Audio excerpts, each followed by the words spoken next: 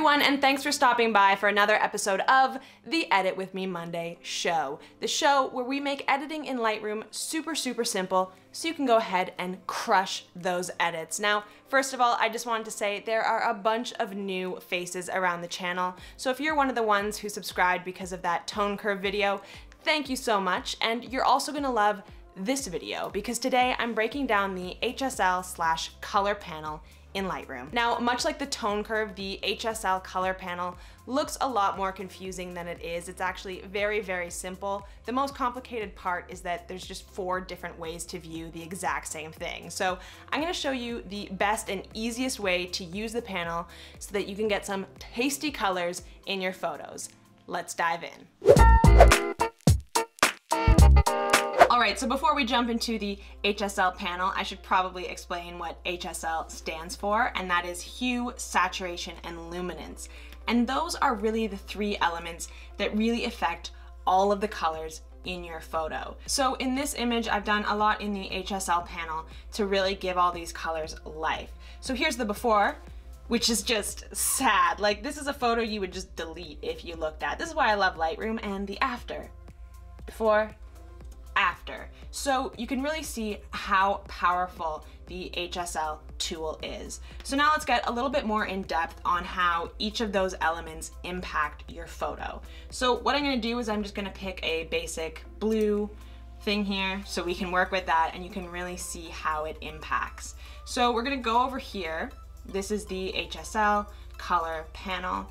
One thing that you're going to notice is this looks a lot different than the other ones. It has these slashes and then different options. So let's expand this to look at that a bit more. So B&W is just black and white. We're not going to worry about that today.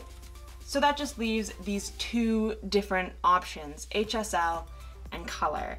And this is sort of embarrassing, but when I first started editing in Lightroom, I thought that these were 2 different things. Like, I thought that they impacted my photos in different ways because look, they look just so different. So I thought they were different tools. They're not. They are totally the same thing.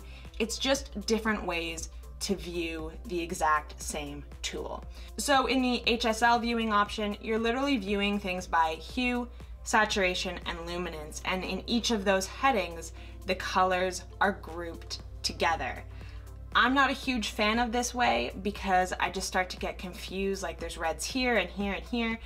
And I like to see them all together, which luckily, when you choose the color option, you can do, which is great. So now it's organized by the color tones and each of them has the hue, saturation, and luminance together with it. I really think that this is the best way to edit in this panel, but choose what you like. This is just my personal favorite. So now let's go and see how hue, saturation, and luminance actually affects your photos. So I'm dealing with a blue image here, so let's go to the blue section. So hue is the tone of the color. You know when you go to a paint store and there's like 100 different swatches of blue? That's basically kind of like what this is. So we can take this blue color and say, nah, I want it to be more of a teal blue because that's the trendy thing.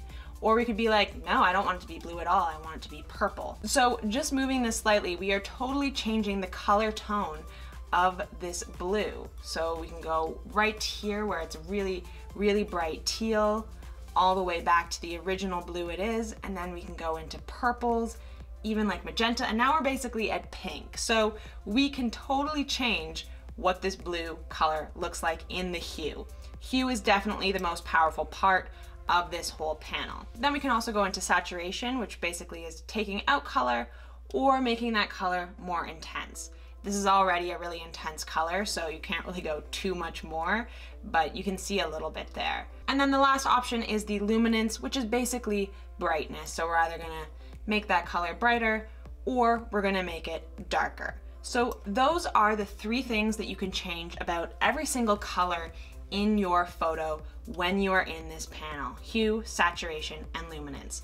So now let's look at that on a real photo. All right, so here's my completely raw image. Now, before you get into the HSL panel, you should really go into this basic panel and do all your basic adjustments to your photo first. This is gonna make your life so much easier, and then you're gonna be working with the colors as they really are. So these are the basic adjustments that I did on this photo. Honestly, everything I did in that change happened in here.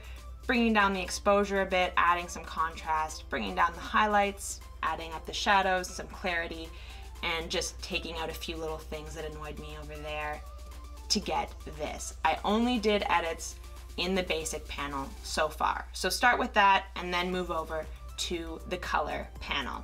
All right, so we're happy with our basic edits. Now we're gonna move into the color panel. The first thing you wanna do is just notice the colors that you're working with. I have some blues here in the sky, which is gonna be a big part of the image. And then I also have some oranges, orange and yellows and reds sort of in that sand. I wanna bring all of those colors out to make them really, really vibrant and beautiful. So let's start in the red section. I'm gonna make the hue a bit more orangey, and I'm gonna bring up the luminance there so it's a bit brighter, and maybe just the saturation a little bit. Now, I really wanna do a lot with the orange tones here because oranges and blues look amazing together. They're opposite colors, so it looks great. So I really want to bring up that saturation of the orange, maybe make it a bit more orangey and not yellowy. And now you can see it kind of looks a bit too intense. But if I bring up the luminance and brighten that, it starts to look a lot better. Now I'm really liking this vibe, but I feel like there's too many yellow tones happening, so I'm gonna make this yellow more of an orange just to really bring that up. And then I'm gonna bring up the saturation of that, really nice and bright. And again, this is looking a bit too much. I like to solve that with the luminance. The luminance will brighten it and also tone down some of the strength of that color. So now I'm thinking the sand looks great. Scott's skin tone looks pretty good. I'm happy with where that is so far, so I'm gonna move into the blues. And one thing you'll notice when you're editing with this is that you're gonna kind of go back and forth. You'll do some things with the warmer tones, then you'll go to the cooler tones, and you'll jump back and forth until you find what you really, really like. But let's jump into these blues and these kind of aqua colors. Now for the aqua, there's not too much happening here, and a good way to tell if it's affecting it is just go to an extreme back and forth, and you can really see where it's affecting it. So it's kind of just affecting it in the highlights there of those blue tones. So I'm gonna make this more of a real blue than a teal color. Gonna bring up the saturation a little bit, and I'm gonna bring down the luminance because they were pretty bright. And then now on the blue, we're gonna do a lot in the blue. So I could make this again like more of that teal blue, and if you like that style, 100% go for it. This is where you really make that look come to life. So what I'm gonna do is I'm not gonna go too teal, I'm just gonna go just a little bit. I like just a hint of things. I never like my colors to look fake or over edited or over processed. That's the number one mistake people can make in this panel, is just like making colors way too saturated or way too unnatural, and it just like something looks off. So if you're just starting in this panel, do little edits first, like just make colors pop and seem a bit more vibrant, a bit more beautiful.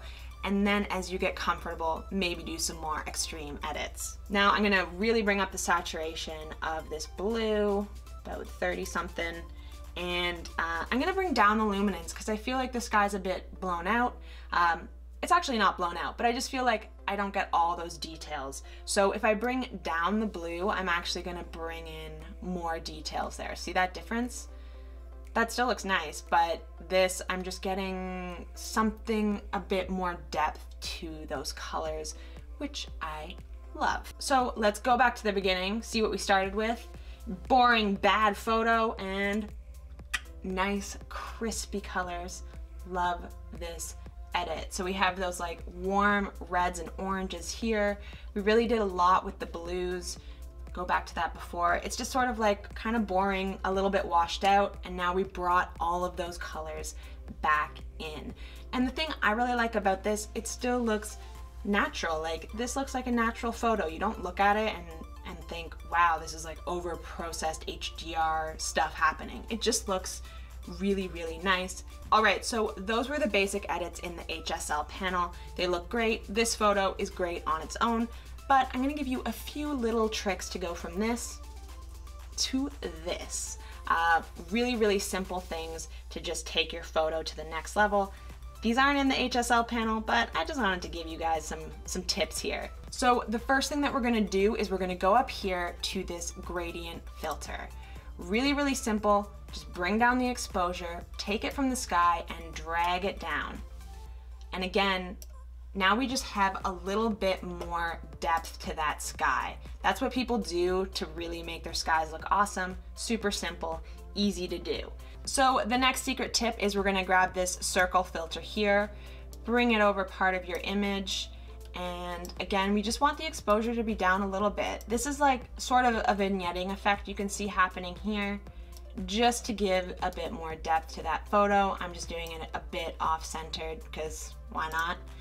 And then again, grab that circle filter again, put one right over your subject, and this time we are gonna increase the exposure a bit. Now, big tip, make sure you click invert so we're actually making those changes to the subject, not to the background. If you don't have invert, you're making the changes actually outside of it. Click invert, you're making the changes to it. We're gonna bring up the exposure, bring a bit of that warmer temperature vibe there. Make sure we have that really feathered, and boom. That looks so good. So those little secret tips were just with these little graduated filters there to give a bit more depth, a bit more interest. So we go from that to that, which is dope. So happy with this edit. All right, so there you have it. Those are the basics of the HSL and color panel in Lightroom. As you can see, this is a super, super powerful tool for making the colors pop in your photos. Like always, I post these videos every single Monday, so if you want to learn more about editing in Lightroom, make sure to hit that little subscribe button or the little bell if you are already. All right, until next time, peace out.